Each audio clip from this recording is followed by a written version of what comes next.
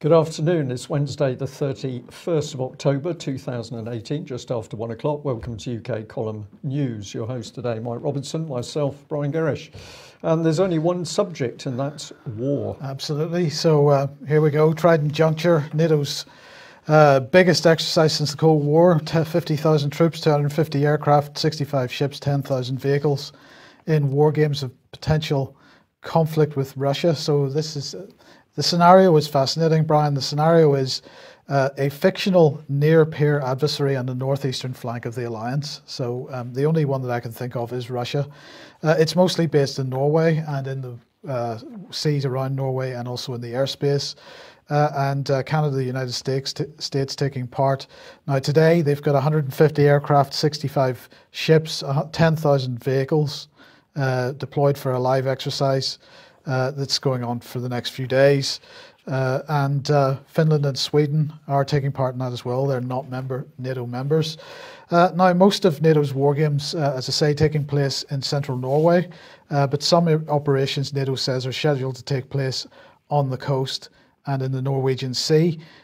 Well, very near where Russia has significant naval forces, but perhaps more naval forces than they had originally planned. So let's have a look at what Jens Stoltenberg was saying about this at the press conference yesterday. This is a defensive exercise. NATO is a defensive alliance, and all nations have the right to exercise their own forces. And we are exercising on NATO territory in Norway, and we exercise with our close partners, Finland and Sweden. We are transparent about what we do. This is a long time planned exercise, and we have also used the NATO-Russia Council to brief Russia on the exercise, and we have invited observers from the OSCE to observe the exercise. They can talk to the soldiers, the troops participating in the exercise. They can conduct overflights, and they will also be briefed on the scenario of the exercise. NATO always invites observers to our exercises. Russia has not invited international observers to any exercise since the end of the Cold War. We are transparent, and we inform them about our exercises and invite them to observe them. So this is a necessary exercise to make sure that NATO continues to provide credible deterrence. And the reason why we do that is to prevent a conflict, of course not to provoke a conflict. We were notified last week about the planned Russian missile test outside the coast here, out of Møre og Romsdal. Russia has significant forces, naval forces in this area. They are regularly exercising their naval capabilities, maritime capabilities off the coast of Norway. I expect Russia to behave in a professional way, and it will not change the plans of our exercise. We will, of course, monitor closely what Russia does, but they operate in international waters, and they have notified us in the normal way. So, Brian, a fictional near-peer adversary in the northeastern flank of the alliance. The only conclusion that Russia could come to there is that it's them that's being targeted in this exercise. So they've now decided to hold this missile test off the coast of Norway in international waters. It's hardly surprising that they may feel the need to make a point. Well, I think this is one of the things, Mike, that maybe a lot of people don't consider when they're thinking through what NATO is doing. But the fact that these exercises are effectively held right up to the Russian borders. If we imagine that the Russians with some allies came down through the Norwegian Sea and started practicing landings adjacent to Scotland, we might have a completely different view as to whether that exercise was transparent and non-threatening or not. But in a time when we can see tension being ramped up, as we're going to show, I think, later in the news, the only thing this exercise can be doing is ramping up the tension. So it's not surprising the Russians have responded. Just a comment on Mr. Stoltenberg's dress there.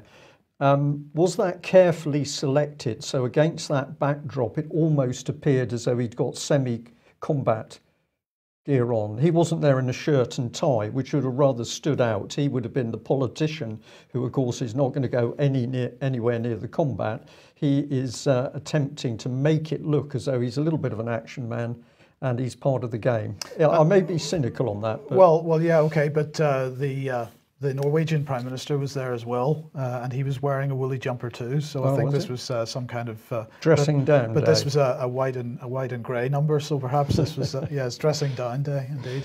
Okay, well, can we trust what we're being shown on by the media and indeed the British government when it comes to matters of defence? I'm going to say a big thank you to one of our viewers that sent us through another of the fine Commons Library briefings.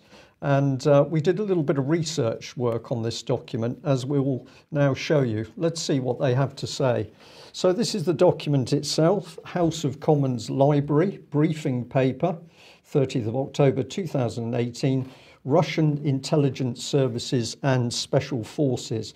And I'll just say that the excellent picture of the camouflage man on the front has come from the Russians themselves, so they're not shy of using a little bit of Russian photographic expertise. These are the contents. KGB, Reborn, GRU, Spetsnaz, what's new? Well, there's nothing new in this document because essentially what it's doing is regurgitating everything that the government wants us to hear and believe. So what we should say is the Russians are coming. The author is a gentleman called Ben Smith. But the real question is, who is Ben Smith? Because if we start to say, well, who is this man? What is his expertise to be making these statements about the Russians and the Russian military, the Russian security services? We can't really find anything. If you go to the Commons Library website, you will find that there's quite a lot of glossy information, but they don't seem to want to declare who their researchers are, and they certainly don't want to declare who Mr. Ben Smith is. Now, if you're not aware of the House of Commons Library, have a look on their webpage. Always check what news sources have to say, including the UK column. This is what you'll find. So they're celebrating 200 years of the House of Commons Library. Now, the important thing, and you'll recognise these words, of course, Mike, the House of Commons Library is an independent research and information service. We give politically impartial briefings to MPs. So presumably they just took it upon themselves that one of the things they should be focusing on is Russia, and they've produced this briefing, totally impartial, no political spin in it at all.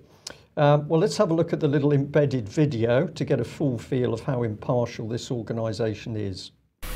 I just want clear, factual information on what's happening in the world. You can get the latest analysis of the most important topics coming from a resource that is entirely impartial, expertly researched and totally free. Why is it free? It belongs to you. It's the online research of the House of Commons Library. Now forget any library that you have ever seen. The Commons Library is actually made up of small teams of experts critically separate from the world of politics. Their job is to gather information from trusted sources and collate it into unprejudiced research and analysis. This research is then published for members of Parliament to help them do their jobs. And because of this, that information has to be top grade, and it's there for you to read as well. Our experts specialise in a massive range of topics and come from lots of different backgrounds, such as engineering, housing, medicine, climate science and transport. As well as these specialists, the library also has statisticians, economists, lawyers, scientists and doctors, and they write reports on a multitude of subject areas close to all our hearts. Because they do all this work for all MPs of all parties, library reports are always politically impartial. They have to be. which means you can use them to get an in-depth understanding of subjects you're interested in, and you can be confident that they've been rigorously fact-checked. And if Hold on. Oh, more to come. Beg your pardon. No, go ahead. Is there? Yeah. Okay, well, stunning piece of video. Many people have already commented childish in its style, which I would agree with. But what did we get out of it? That this whole service belongs to us, the people. We need these people to check the facts for us. They are unprejudiced and they're separate from the world of politics. It's free? And it's free. I don't think so. Well, apart from the fact we pay for it. But let's just delve into it a little bit more. And here's the key lady running it. She is the Librarian and Director General of Participation, Research and Information at the House of Commons, Penny Young. She has this to say: good quality data and analysis is essential to supporting a thriving parliamentary democracy. Research from the Commons Library helps MPs make informed decisions. So the better the information base for our research, the better informed these decisions will be. Now let's remember that this paper is to do with the Russians. We're told the Russians are coming to murder us in our beds.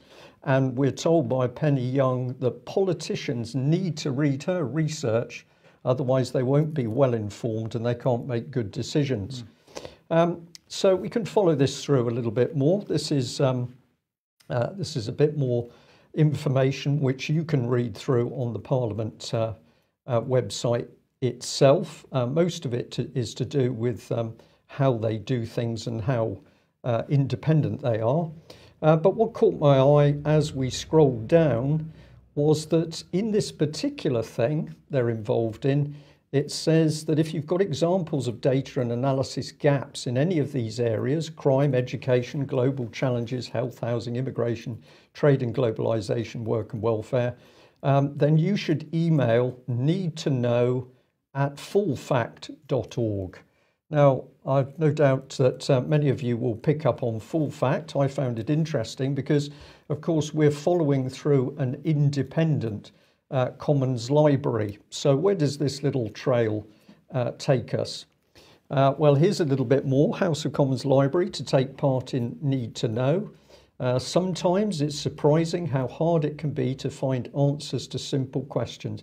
As an adult, it can be very hard because you need somebody, a teacher, I think. Sometimes it's surprising how hard it can be. The House of Commons Library is partnering with Full Fact, the Economic and Social Research Council and UK Statistics Authority to launch Need to Know, a plan for filling the gaps in publicly available data and analysis. So we are adults, but we can't quite work it out for ourselves. So we need the help of a little cartoon, and we need an independent, impartial Commons Library to help us understand what's going on in the world. Just keep remembering that's what they're telling us. So if you're not sure about Full Fact, articles on UK Column website about this organisation, which we've looked at many times before. But what is fascinating is that the moment we come into Full Fact, we find everything that's not impartial. So we've got the Honourable Michael Samuel, and you will see that aside from his wider experience as chairman of the Anna Freud Centre, he's also been a Conservative Party donor. That's impartial, but that's independent. Well, I didn't want any of our viewers or listeners to be confused about what impartiality means, but Full Fact is clearly impartial. House of Commons Library is partnering with it. That's impartial. So this is all impartial, which is very good. Who else have we got here? Well, we've got people from universities. We've got Baroness Neuberger, a Liberal Democrat. This is to try and show that it's spread across parties, but it's independent and impartial. We've got Lord Sharkey there, Liberal Democrat peer.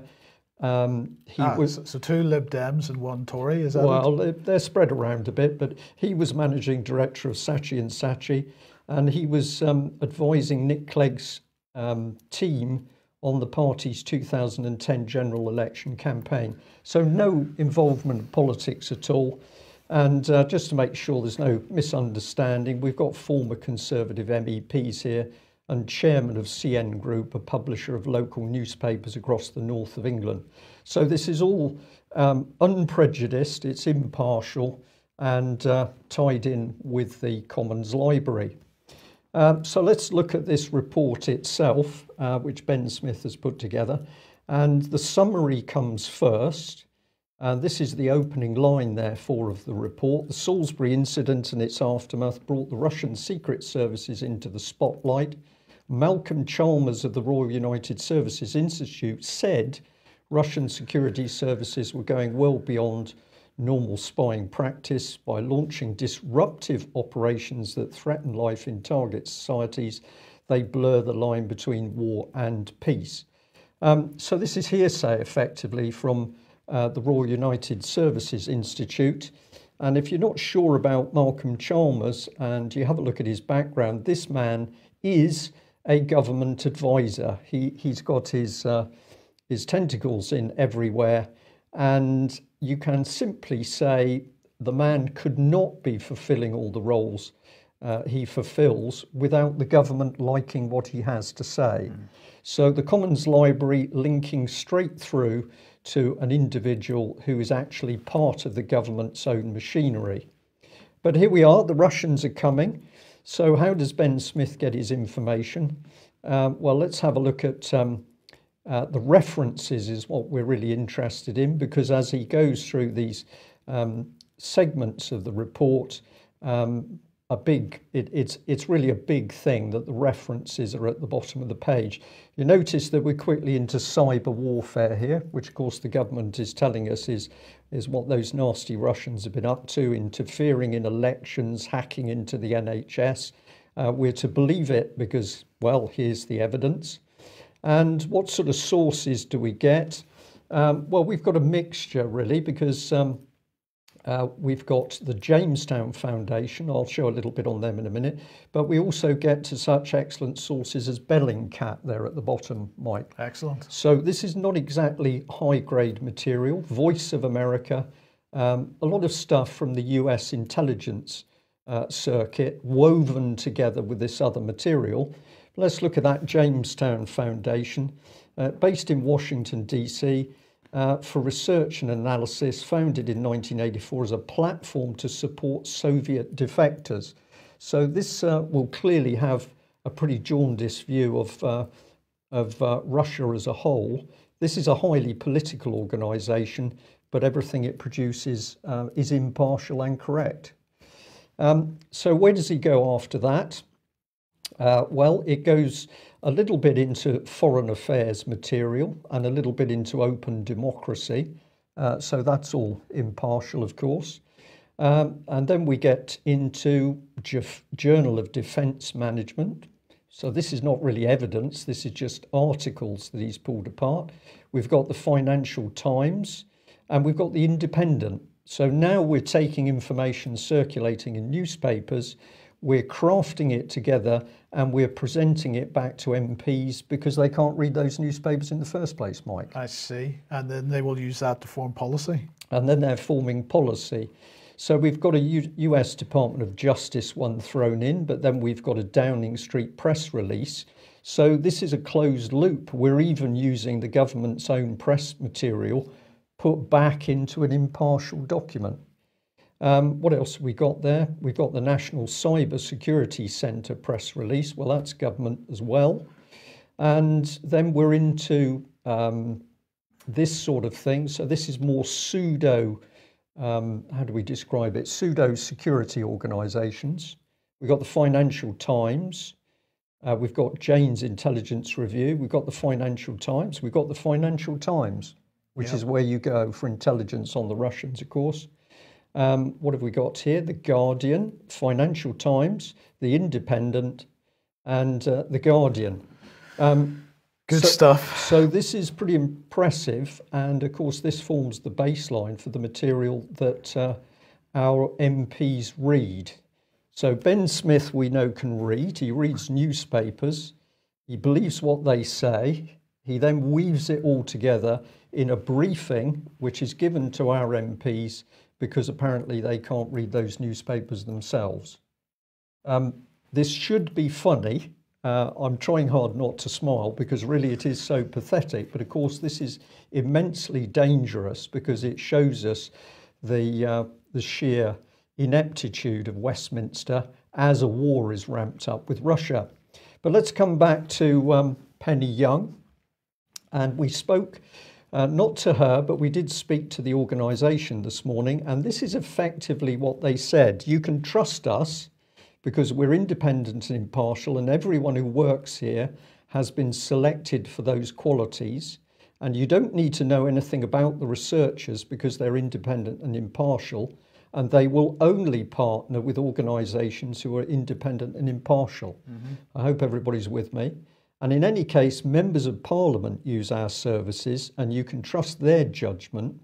And I don't understand why you feel it's necessary to know anything about our researchers, be it experience, knowledge, track record, education, or affiliations. And at that point, we could say they were really suggesting that I was rather a nuisance and I should go away. But there we are. This is the quality of the briefing material given to our MPs. And of course, MPs, being particularly lazy people, are more likely to read these short, sharp, glossy briefings than they are to trawl through more in-depth material which is made available in Westminster. We don't have to make this up. This is the reality of British Parliament at the moment.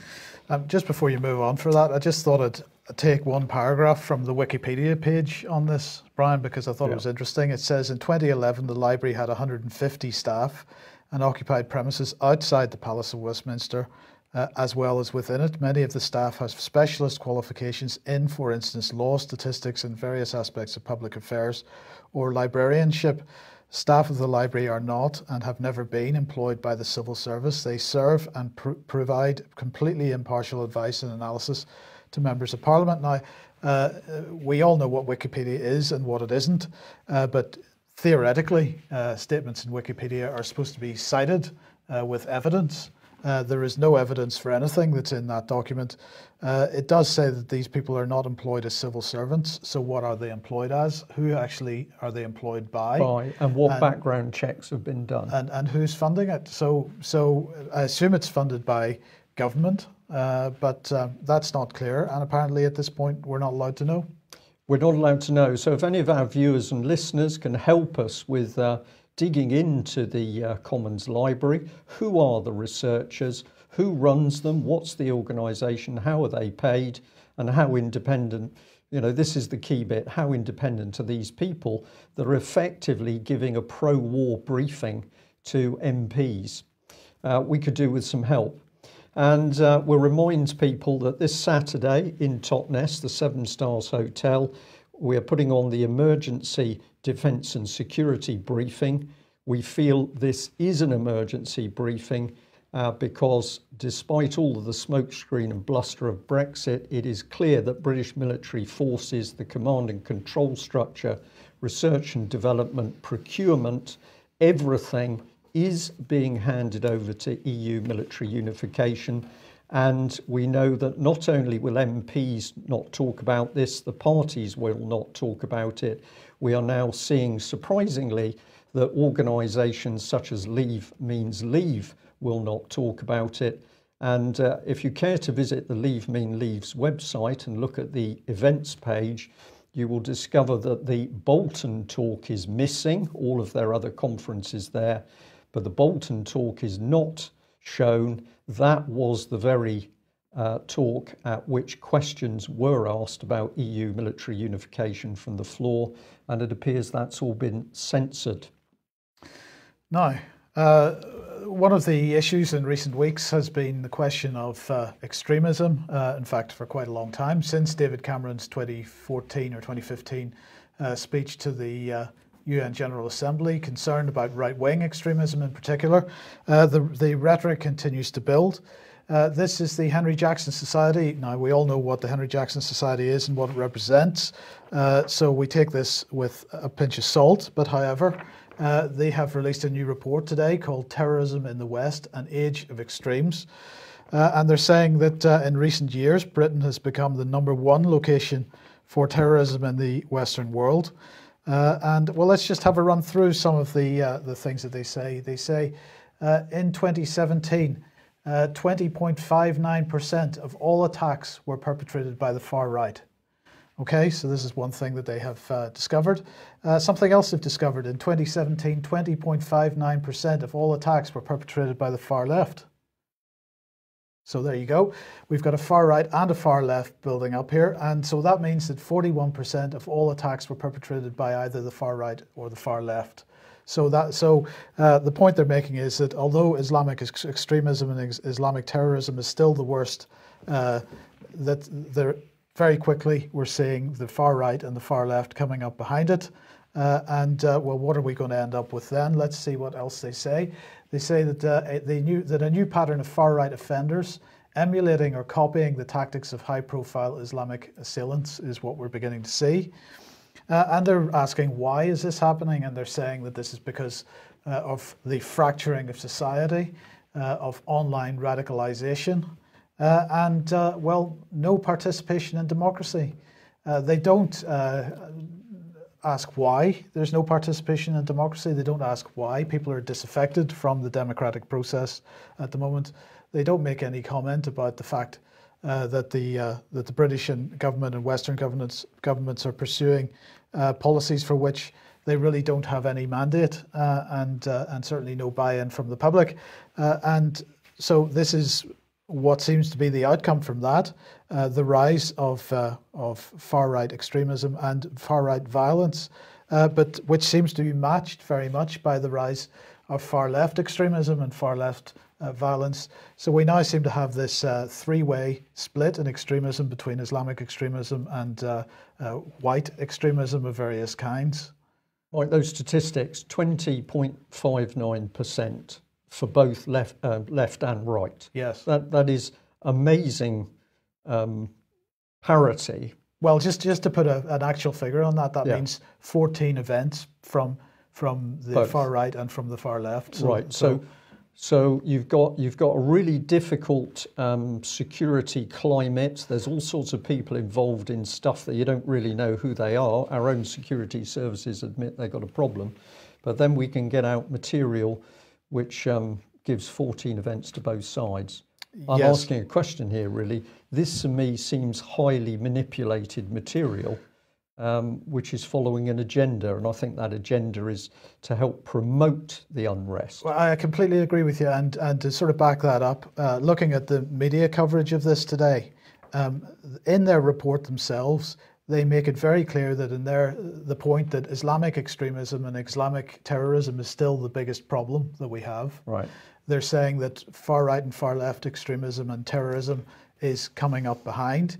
But when you look at the mainstream media coverage today, there was almost no discussion of the Islamic aspect of this and only the far right aspect of this. There wasn't even much discussion in the mainstream press about the far left aspect of this and the fact that the far left and the far right are on parity in terms of activity. So yes, I believe that's exactly what's going on. Interesting. Well, we won't, I don't think, be looking to Devon and Cornwall Police for help. Remember, it was only a few months ago that Devon and Cornwall Police were warning people in Devon and Cornwall that they thought ISIS may well attack holiday villages and sites inside the rural countryside. So against that background, we would have expected Devon and Cornwall Police to be really vigilant and highly professional, but seems that they've got other things in mind. And just have a look at this. This is one of the police cars.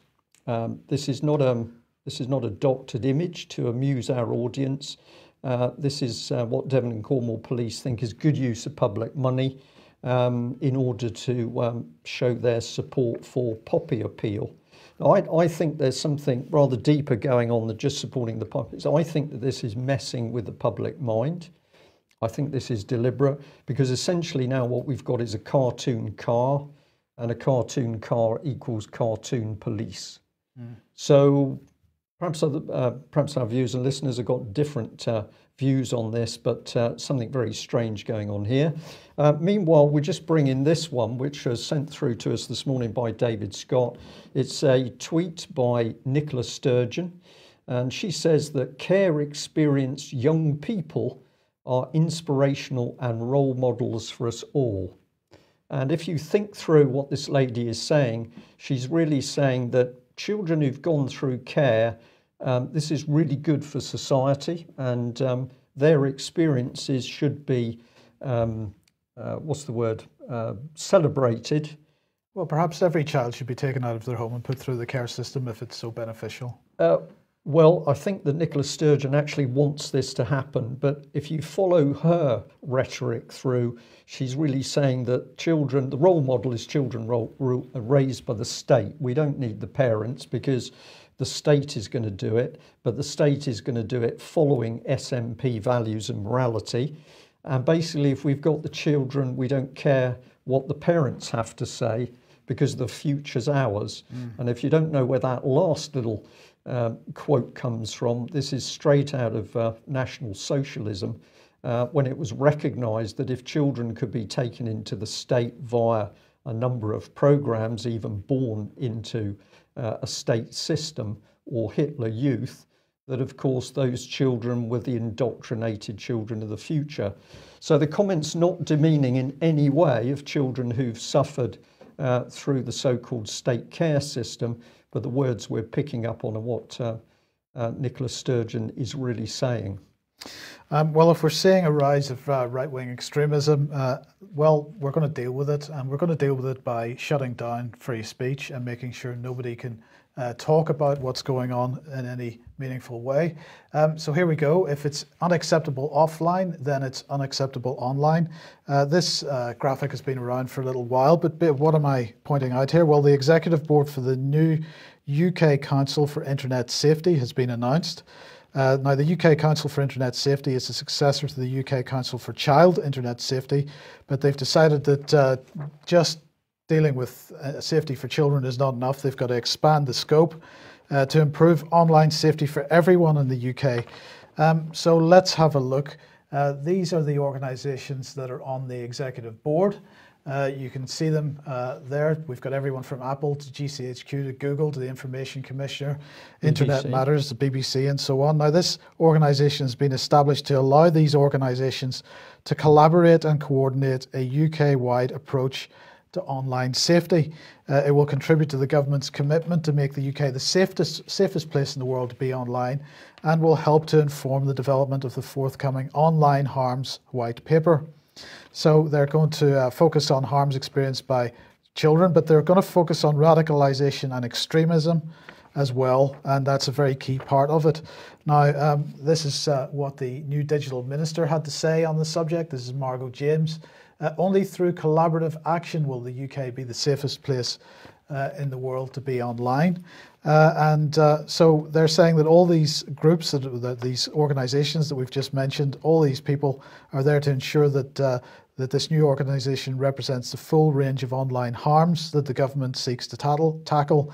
And so I'm asking the question today, is this the new embryonic regulator, the embryonic new regulator for the internet? Now, Ofcom was one of the organisations on that list, and Ofcom has said that they do not want to be the regulator for the internet.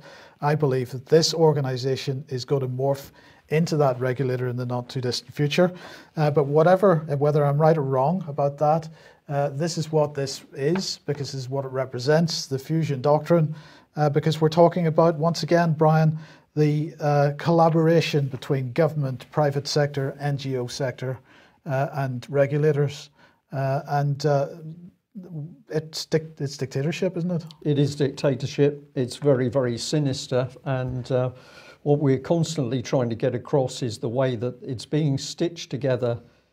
It's a secret, but it's done very often in an open way, as long as you know where to look for the pieces. And what we very much hope that the UK column is doing is showing people where to look. We're alerting people to how these pieces are coming together. If you want to stop it, you've got to expose it. You've got to talk about it, and you've got to challenge the individuals that are putting this system together.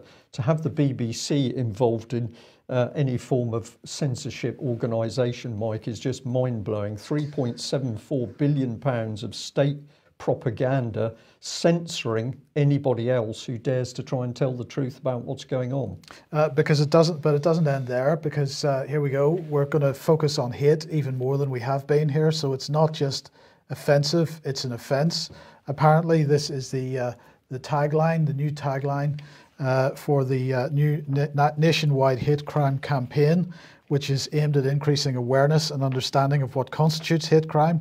And it's been launched by the government today. So it's been developed in consultation with the Crown Prosecution Service and also the Independent Advisory Group on Hate Crime, as well as some other organisations. So you can see the strapline of the campaign there. It says, if you target anyone with verbal, online or physical abuse because of their religion, race, sexual orientation, disability or transgender identity, you may be committing a hate crime.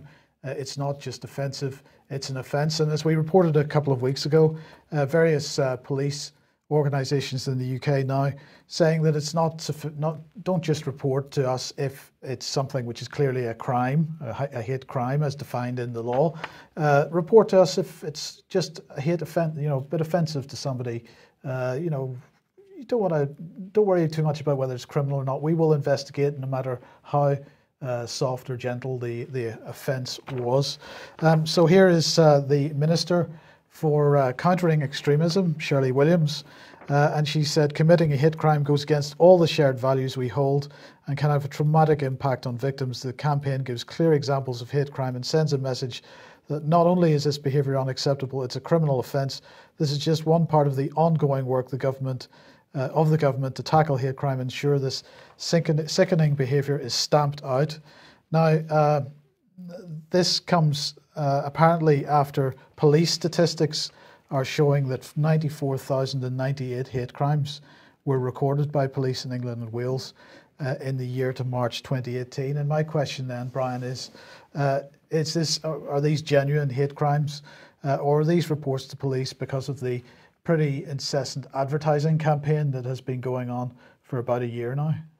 Well, I've got to say, Mike, I think it's been going on longer than that, because we certainly over the past few years have had little booklets and little leaflets sent to us that police have pushed out in various areas, encouraging people to come forward if they feel some sort of, hate crime has been conducted against them. So more and more people encouraged to spy, to report on each other. And then what is the crime? Well, the crime is what anybody sort of decides it's going to be on that day. So this is dangerous, very dangerous stuff, particularly when we've got to clamp down on free speech, which will ultimately mean we can't warn people about what's coming together. Hate speech we can clamp down on, apparently. What we can't clamp down on is child abuse. And over the last couple of days, the ICSA inquiry has been starting to turn its attention to Westminster. And I have to say that what came out in a day where they were talking about Westminster investigation was really quite extraordinary. Before we comment a little bit further on that, this is obviously the ICSA webpage with the announcement about the inquiry and looking into people of public prominence associated with Westminster. What caught my eye on the page was this. More details about the Westminster hearing, which is due to start Monday, the 4th of March 2019. You'll notice down at the bottom it says the inquiry is encouraging all victims and survivors of child sexual abuse to share their experience.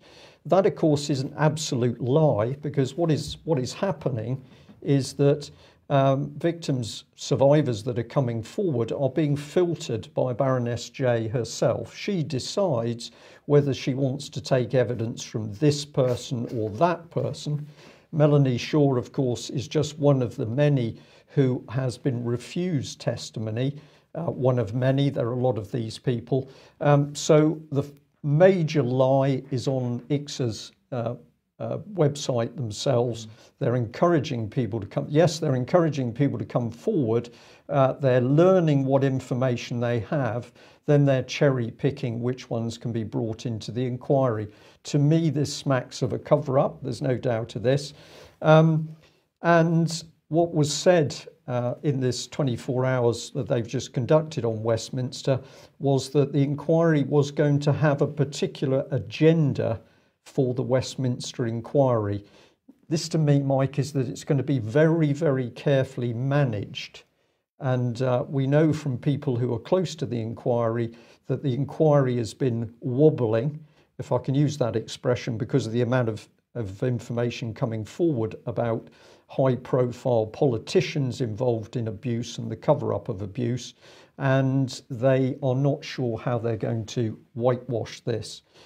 So we're going to encourage people to have a look at the material on the ICSA website, have a look at the testimonies, see what they say about bringing evidence forward from MI5, the security services, the Met, with regard to abuses by British politicians. And I think you'll get the feeling we have. This is about managing the situation. It's not about exposing the truth and bringing child abusers to book. Now, just on this particular subject, Plymouth Live is one of the few media outlets that's been covering the trial of this gentleman, former Commander Charles Howson. There was quite a lot of material on the Plymouth Live site, and recently, of course, it focused on the fact that he put in an appeal against his conviction and sentence, but was basically turned down, and pretty forcefully.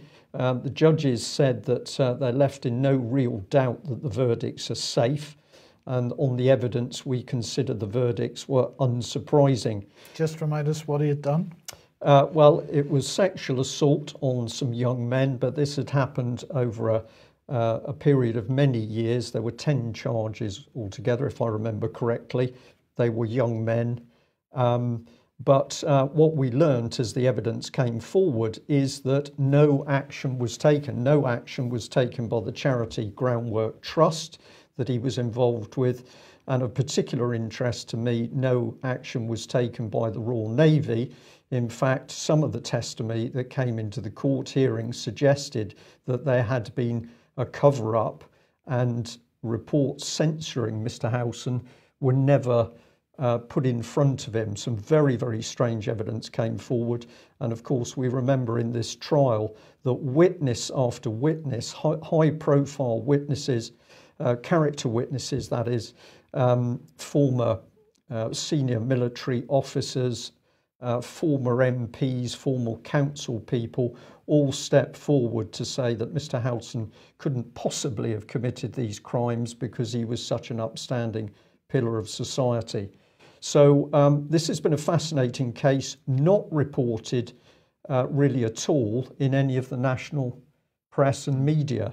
We're really not sure why, but we do wonder whether possibly that's got something to do with his connections to the royal family.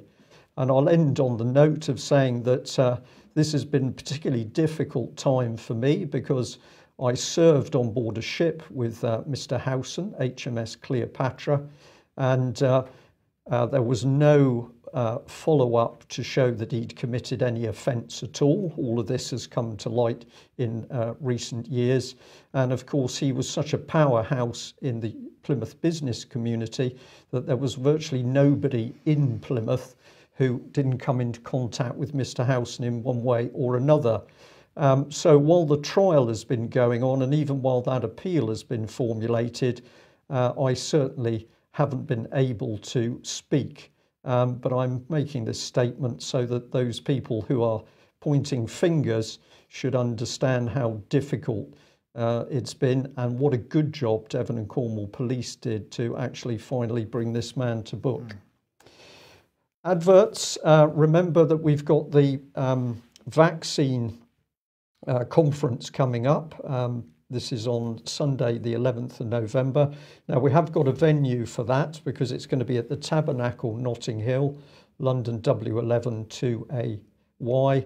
Christina England has put this together and put a huge amount of work into doing so. So if you can get to that event, I'm sure that it will be absolutely fascinating, huge amount of information, and you will be supporting getting the truth out about vaccines.